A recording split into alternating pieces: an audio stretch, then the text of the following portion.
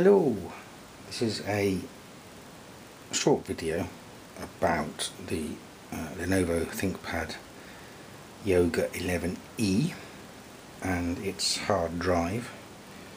At time of filming in the UK, when you ordered this rather excellent little laptop, you couldn't have an SSD option and even if you wanted to get one imported from the States or Australia or somewhere like that, the maximum size was 128 gig, which may not be big enough.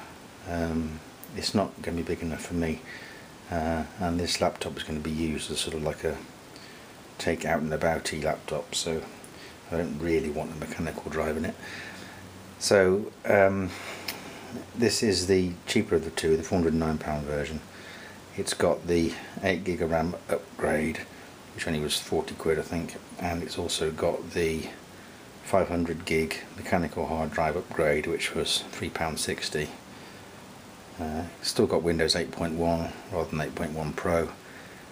No need to have 8.1 Pro unless you have to join a domain, which I never do, so I went for the slightly cheaper option. There is actually a very nice and quite comprehensive online service manual for this particular model. There's a link in the comment bit at the bottom of this video. You can download the entire course. Lenovo distinguish between field replaceable units and customer replaceable units, but according to that guide, the hard drive is a customer replaceable unit, and you'll notice that on here, running around the edge of this back panel, which we're going to take off, there is no seal. So technically, although obviously you can't hold me to this, technically removing the back panel and replacing the hard drive or swapping it out shouldn't invalidate the warranty, unless of course you break something while you're doing it. If something breaks later on, then you should be covered, but as I say, there's no seals on there. There's nothing indicating to Lenovo that you've taken the back off. So let's have a look and see how you do it. On the back there are 1, 2, 3, 4, 5, 6 captive screws, so we'll just undo those. Now, this is all described in the online course, but as you're probably aware, the equipment they use in online courses has been dismantled and reassembled so many times that it practically takes itself apart. There's no stiffness of the parts. There's a little trick here that you need to be aware of. Notice that in the corners here there aren't any screws. You get 1, 2, 3, 4, 5 and 6, but there's no screws here, sort of no 7 and 8. That's because around about here and here Lenovo have got a little metal catch on either side of the panel, and when they assemble it, that catch, or those catches, are actually quite stiff, so you've got to be a little bit careful when you're taking this off. So let's just see if we can pop it up far enough. I don't have any fingernails, so it's quite difficult to get purchase on it. Once you've got it up, just release that one,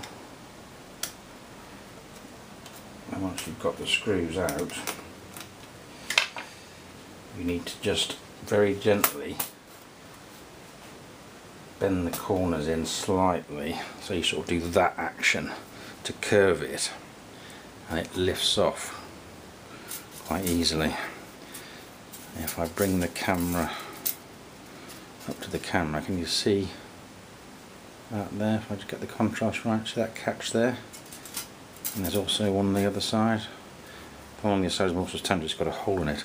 So there's a clip there and there's a clip there, so you've got to be particularly careful with that edge, because you can snap the clip off from inside there. So you have to bend that up, unclip that, and then off it comes. And there it is. And there's one more retaining screw here, which will just pop off.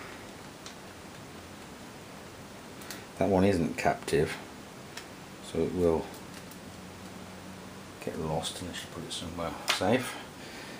And then there's a little handle, pull the little handle and just wiggle that to unplug it, and there's the drive that was in it.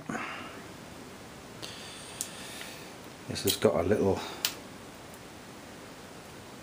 sort of cover for itself which pops out of the screw holes.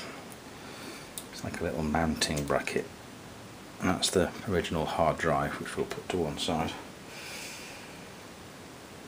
And there it is, that's the little guard thing.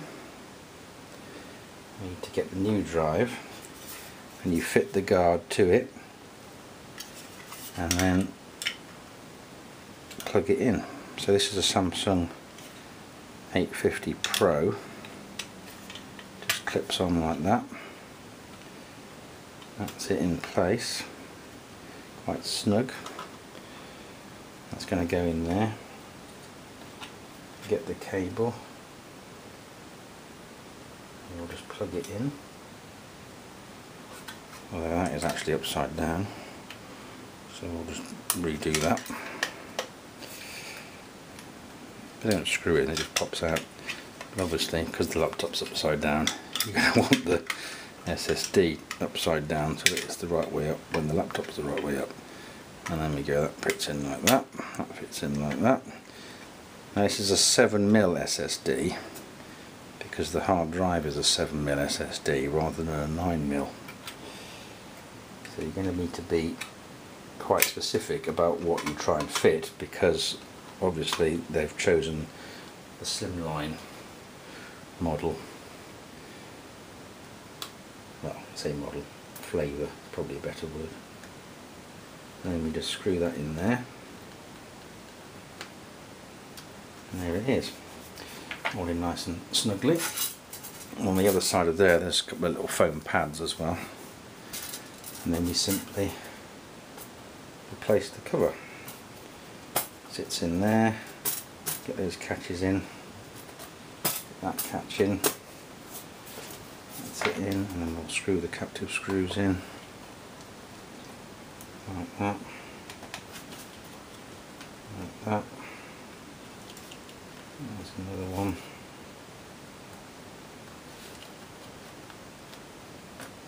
So it's reasonably easy to do, but the videos on the service manual course make it look a lot easier than it is, because you've got to watch out for that catch there, remember, and that catch there. And that's it with the new drive fitted. So we'll flip the laptop over, and there it is, ready to put Windows on. Hope that's useful, and thanks for watching.